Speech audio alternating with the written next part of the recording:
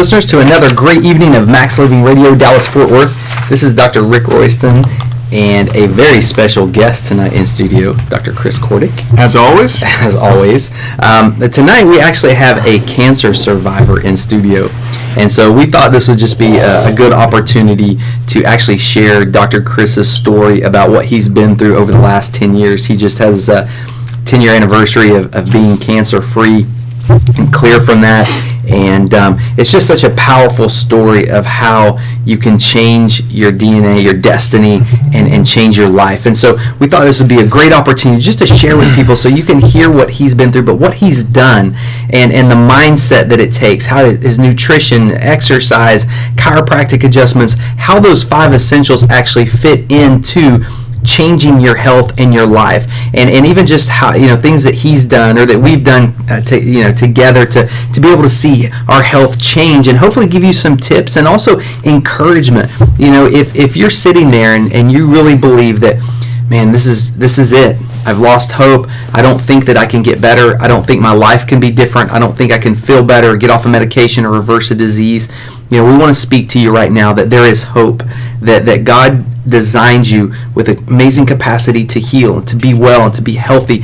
And so we want to share that hope with you today, be able to encourage you and inspire you and empower you with the truth that you have the greatest doctor in the entire world inside of you. Amen. And then also, the healing process looks different for everybody. Yeah. I know sometimes, Dr. Chris, like sharing your story, sometimes people are a little surprised at kind of the route you took or even what you do now. Yeah. And they look at and see those things kind of in contrast.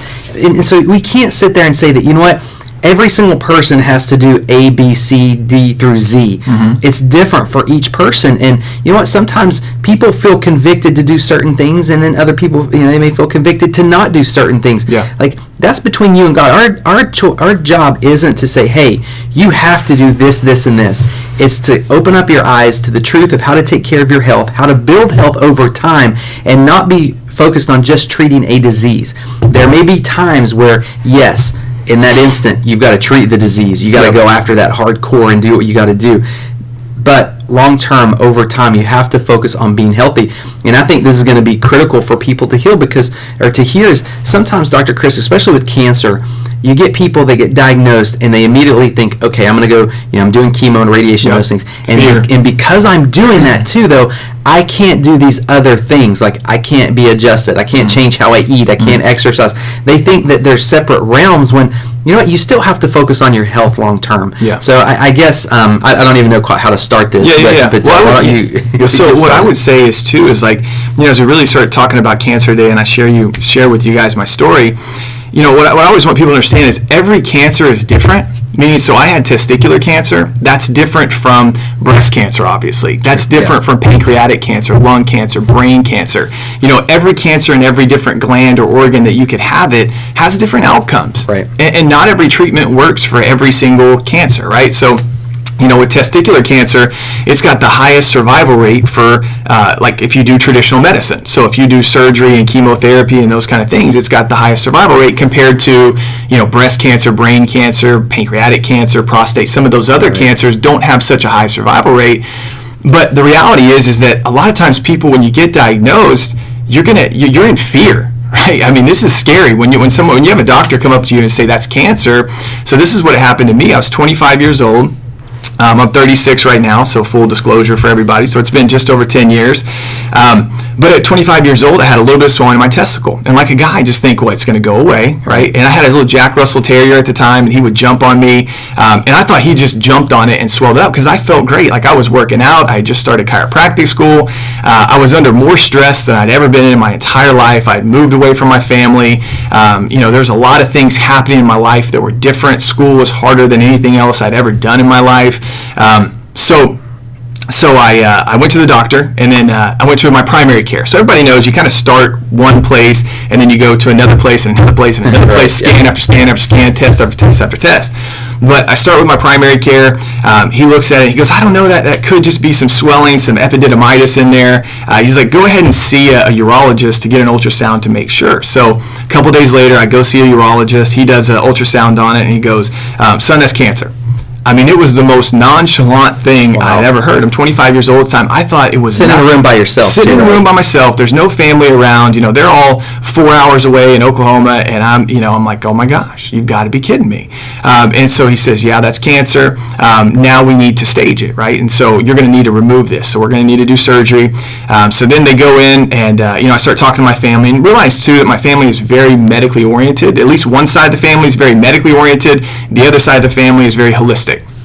You guys ever know what I'm talking about here? So that is not the perfect storm if you're diagnosed with cancer, because you have some people in the family saying, okay, you need to do alternative things, and other people saying you have to do chemo, you have to do radiation and surgery, or you're going to die. And it's like, I really didn't have a strong opinion. I want you guys to realize this too, is that, if you've heard us talk over the years, like this is us talking, this is me talking 10 years later. This is when I was diagnosed, I knew nothing about health. I mean, Dr. Rick, I was just starting I wasn't even in the chiropractic school program yet. I was still in the undergrad program to get in there. So, this was, I knew a little bit. I knew enough to ask questions, but I had no certainty in anything. So I was still like a lot of people are. They're open to whatever your doctor says to do, you do.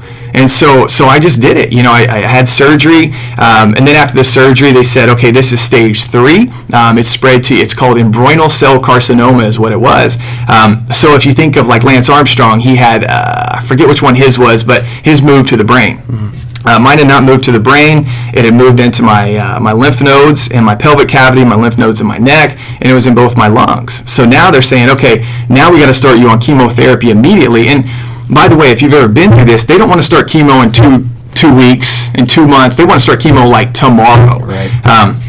So I said, okay, so I started chemotherapy, all this. So I went through that for 4 months of my life. And it was no different than anything. I lost all my hair, didn't feel good. That was the only point in my entire life where I stopped working out. Like I stopped working out, didn't have the energy to, for, about probably a 6-month period of my life, because I was healing from the surgery. Then I underwent chemotherapy. And so really after all that, you're like 6 months later, and I'm just going to fast forward and make this quick here. So 6 months later, they say, okay, now you're cancer free. Okay.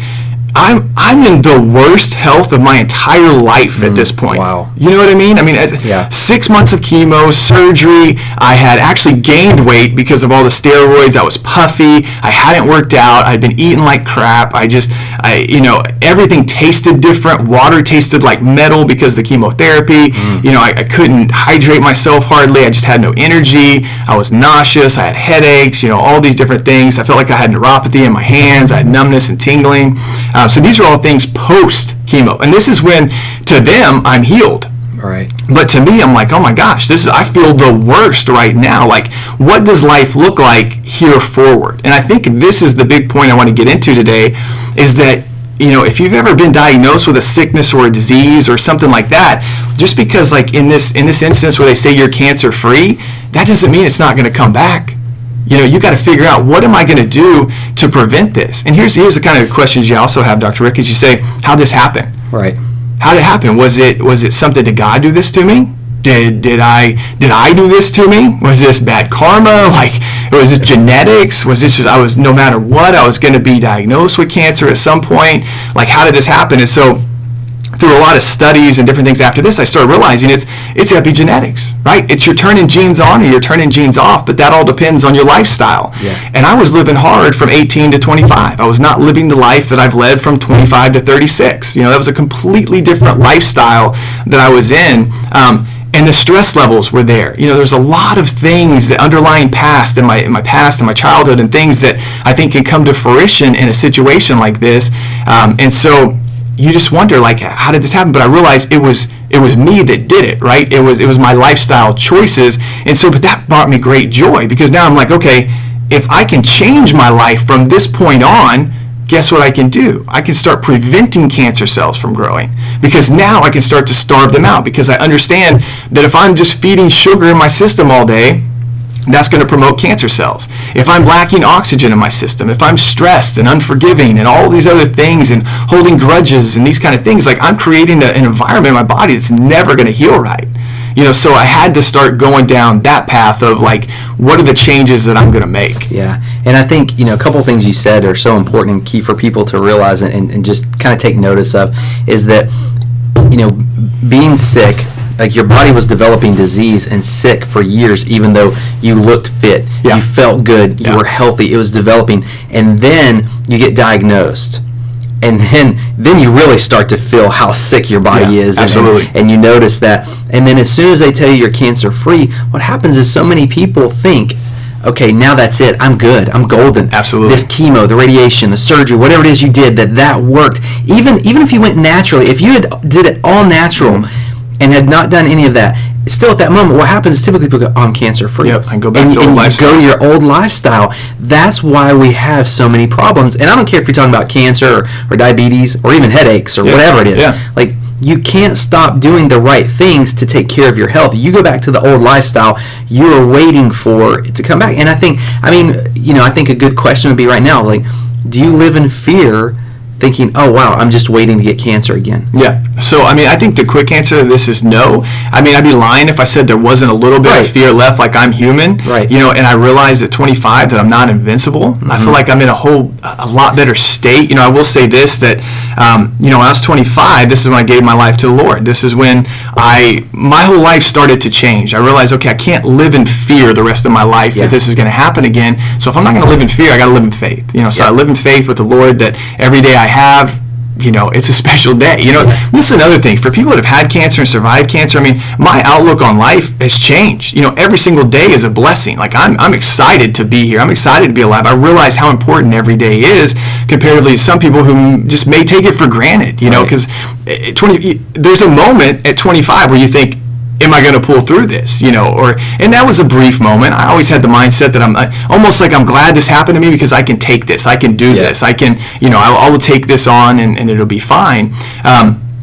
But what was the first question you asked me? No, I think just fear. Because I think a lot of people they get diagnosed and then, you know, it goes away, but then, or, you know, it's gone, and then you have this mindset, I just go back to my old lifestyle. But that's huge, yeah. But then I think there should be this healthy, and I don't like to use the word fear, but a healthy understanding that, you know, you have to have a little bit of that edge, like, oh, this is possible, it's going to come back, to keep you doing the right things. If you just totally ignore that, then you don't do anything. But then also, fear paralyzes people, so you go the exact opposite way, and it's like you're living in fear every day, like just waiting on the diagnosis to get cancer again. Yeah, because that means that, okay, it doesn't matter what I do, if I start doing all the things that I'm about to talk to you guys about, if I do all those things, it doesn't matter. It's all a waste of time because it's still going to happen to me again. Like, you have to be out of that mindset. The first thing I realized is the lifestyle choices that I had made my whole life leading up to that point, they contributed to this happening. Yeah.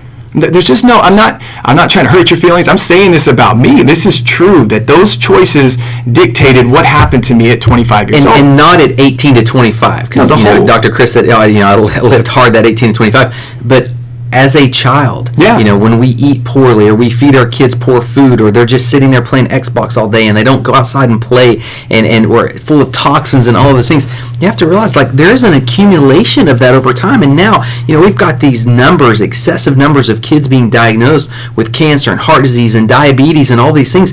And we have to realize that what we're seeing as, like, taking care of our kids, you know, trying to get them to be happy or trying to get them to do what we want them to do with food and treats and all these things, like, all we're doing is creating a toxic environment where down the road they're more likely to get cancer. So, I want to use that as a wake-up call, not to say we're bad parents. A lot of people don't realize the problem with that. But you have to know that, you know, nobody wants to be stuck at home and get a call from their son, and he's 25 years old, sitting in a doctor's office by himself, getting told that he has cancer. That makes me sick thinking about if my son had to go through that. Yeah. And, like, to know that, like, I was contributing to that, and, you know, and that's how I view it now. Like, I look at how I raise my kids is like, am I doing something to help them be healthy, or am I doing something that may contribute to them having to sit there and get told that they have that?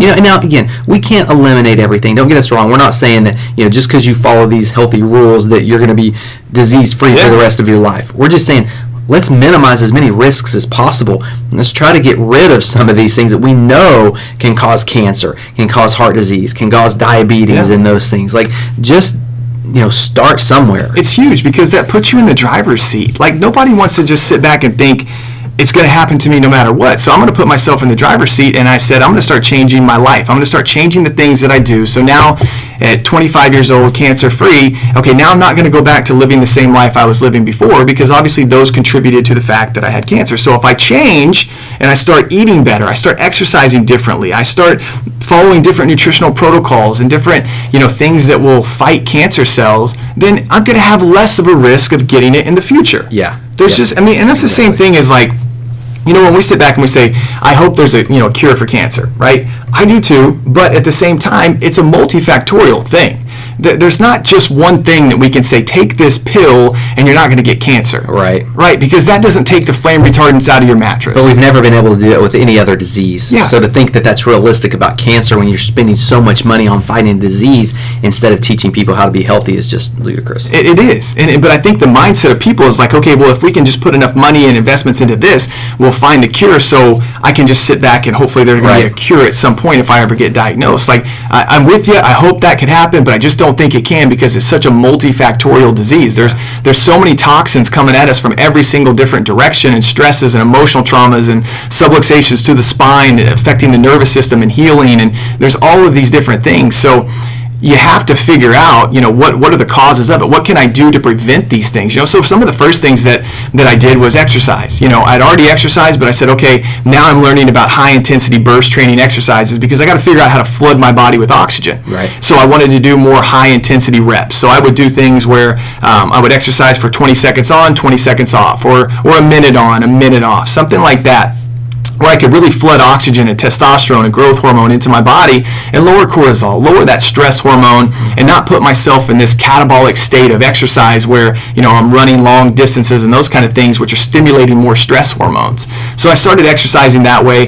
Food is a humongous one. I'll tell you right now, if I were to be diagnosed with cancer again, or if I know somebody that's diagnosed with cancer, one of the first things I would tell them to do is go raw. I mean, like raw vegan for about 90 days. I do not think you should go raw vegan for the rest of your life, but for a healing protocol, go raw vegan for 90 days. I mean, juicing 4, 5, 10 times a day, just loading your body with nutrients is so important. So at that point, though, I wasn't at that level. I was still eating fast food. I was still drinking sodas. I was doing those kind of things. And so the first thing I realized is, okay, I learned that sugar feeds cancer. Okay, sugar feeds cancer. So did your medical doctor, oncologist, tell you that? No, I actually asked him about that, and he said no. He told me, no, it does not matter. He goes, you can drink alcohol, you can keep eating whatever you want. They would literally, we would be getting chemo on Fridays, and the nurses would bring us in donuts. I'm not kidding. So I would be sitting in a recliner getting the chemo, and the nurses would bring in donuts around. We'd be eating donuts. I would have my cherry limeade that I picked up, from Sonic, my Route 44 cherry limeade, or vanilla Dr. Pepper, or something like that. I'm drinking that, eating donuts while I'm getting chemotherapy. Wow. And knowing what I know now, I'm like, oh my gosh, those totally are counterproductive, right? Because all of that stuff is feeding cancer cells in my body while I'm trying to get rid of them. So you have to realize that those kind of choices, they make a huge difference. So food, that was the first thing. So I knew that I had to get rid of sugar. So the first thing I did was I said no more soda, right? And then after that, after months passed, and I was like, okay, I'm done with the sodas. Now I'm going to no more fast food, okay? And my first thought was like, no more McDonald's, I'll do Subway, right? Because that's going to be healthier. So I stopped McDonald's, I started doing Subway, but then I realized, okay, sodium nitrites in that meat is causing cancer too, in processed deli meat. So I'm like, okay, I can't do Subway anymore. So then I stopped fast food. Then I realized this is the one thing I did not want to give up was bread. I was so against this. I was like, there's no way bread could be making me sick, that pasta, that rice, that these things could really be bad for me. Mm-hmm. But you just have to realize, the gluten content in those things is totally devastating to the gut, which is your immune system. They are highly inflammatory, and they increase your sugar. They increase insulin resistance. So this is huge. You got to get rid of those kind of things. And so then I started switching to more of an organic, non-GMO type of diet. And what I want you guys to realize out of this is this is a 10-year process. Okay, this wasn't like day one I started going through all these. These were kind of the levels and steps that I made. And then about 5 years in, I said, okay, well, I'm watching a lot of videos on how the meat can cause cancer growth and stimulate these kind of things. And so I said, okay, I'm going to become a vegetarian. So in the last 5 years, I've been a vegetarian. And there's ways to make vegetarian vegetarianism work, and there's ways to make it not work. Yeah, it can be unhealthy. It can, because you can be a vegetarian and eat cheese, pizza, and donuts all day long. Yeah. Right? So that's not always the best opportunity, but if you can do it the right way, I think it can work for some people. Is there anything you want to add on the food? Well, I think, just reiterating what you said, like you started out with just cutting out sodas, and then you're like, okay, now I'm going to stop fast food, and that was in layers, and then you go to eating more organic type diet, and then cutting out meat. And so I just think it's so important to realize, like, health happens in steps, very rarely, because too many people want to start all over tomorrow. It's like, oh, I cleaned up my pantry, I'm exercising every day, I'm eating perfect clean, and then you start messing up. And then you fall back into old habits. It's okay to mess up. That's part of it. But you just get up every day and you have this mindset of, I'm going to win at this. I'm going to be victorious at this, and I have a reason of why I'm doing this. I want to be healthy, and I want to be alive, and I want to be able to have kids and raise them. And so having that mindset, I think, is the first step into actually making these changes. So when you're looking at deciding whatever you want to do, whether it's cut out sodas or stop eating bread or meat, whatever it is, like, come up with a reason of why. Do you want to be healthy? Do you want to be well? Do you want to honor God? We had a lady that she was doing a fast with her church, and she cut out sodas for 21 days. And then afterwards, her husband asked her, are you going to start drinking sodas again? And she said, you know what? I actually feel like God brought me through this without headaches and withdrawals and all these problems. She goes, I really think it would be really just a dishonor and disservice to God to go back to drinking those. Yeah. So realize, like, our bodies are a temple, and the Holy Spirit resides there, and that it's a gift that God's given to us, and what we do with that is our gift back to Him.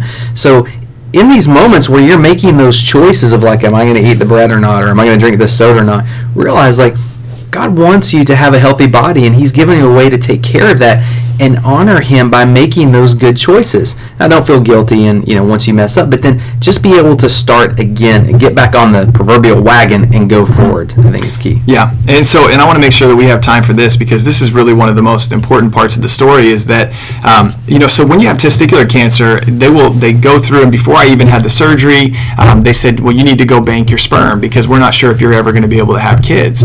And then you go through all the chemotherapy, and that's super hard on your reproductive system. So it gets to the point where they're like, we don't know that you'll ever be able to have kids. And so my wife and I, we weren't married at the time. We were about to get married, and so 26, 7, we get married. We start trying to have kids. It's 2 or 3 years past all the chemo, everything like that. I've been doing what I could to detox. I started, changing the way I exercise, changing my nutrition, like I was going through with you guys. So I'm changing all this stuff, but we're still not able to get pregnant. We're trying to get pregnant. At this point, I'm getting out of chiropractic school, and I get put into my mentor's office, and I'm explaining to him what's going on, and he starts telling me, he's like, okay, well, you've got a lot of damage to your nervous system down here in the bottom part of your spine. And so, really, it all started clicking in this moment, that the nerves that are in the bottom part of my spine, where I had this scoliotic angle, I had all these subluxation patterns in the bottom part that are crushing the nerves that feed my reproductive system. So now all of a sudden, he's like, okay, so we've got to start addressing this. We've got to start adjusting this part of your spine so your body can properly heal from the inside out. So I started getting adjusted. I was getting adjusted for 8 months, and I was getting adjusted 3 or 4 times a week. So, here's the thing, Dr. Rick, is a lot of people say, I've got adjusted, it didn't work. Right. And I'm like, how many times did you get adjusted? I got adjusted once every 2 months. Yeah. It's like, okay, you work out once every 2 months? If you did you get any results? Did it not work either? Yeah. Okay, there's a reason that it didn't work, is because you didn't have enough repetition behind it. I'm not saying everyone in here or everyone listening needs to get adjusted 3 or 4 times a week for 8 months, but that's what I needed. Yeah. I had been through chemo, I had been through surgery, I had cancer, I had still cancer cells in my body. Even if they couldn't find them, they were in there. Right. Yeah. They still are. It's a matter if they're coming to fruition or not. And so I was getting adjusted. On the 8th month, my wife got pregnant naturally.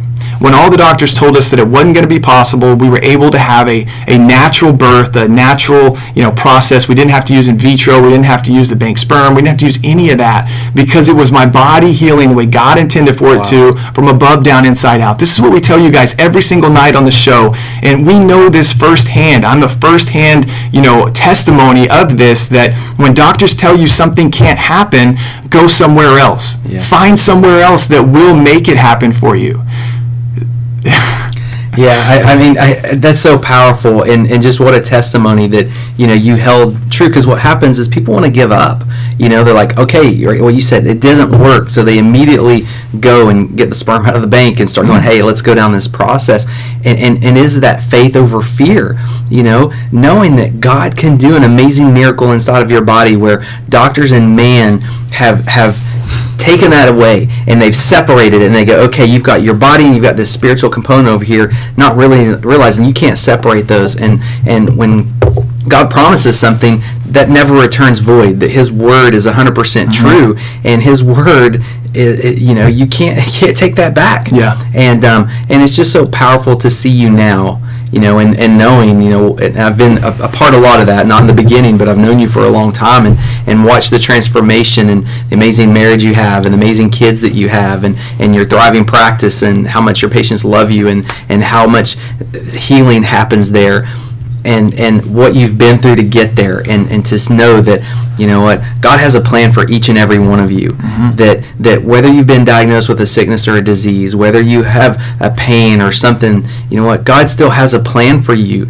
And he wants to walk you through that. And a lot of times you'll hear me say this too. We go through things so that God can use those to help other people. Yep. And what you've been through is such a testimony to help other people walk through that and get healthy. And so listening right now, like, this is for you. I know we've talked about cancer tonight, but it's not just about cancer. This is about your life.